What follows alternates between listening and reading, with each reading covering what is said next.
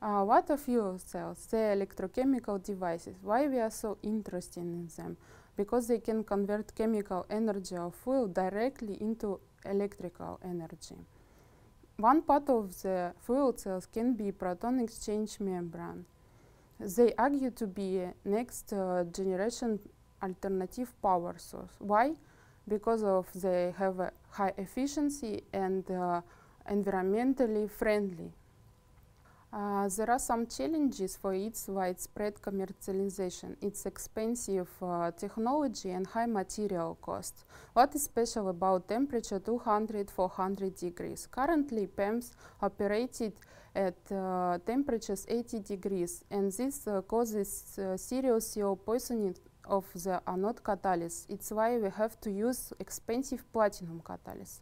Such challenges can be easily overcome by using proton conductor material functioning at temperatures over 100 degrees in unhumidified conditions.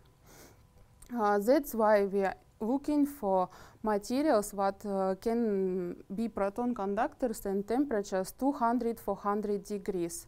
On my slide, I put some criteria for good proton conductors and some samples, CM pictures of samples we are now looking for.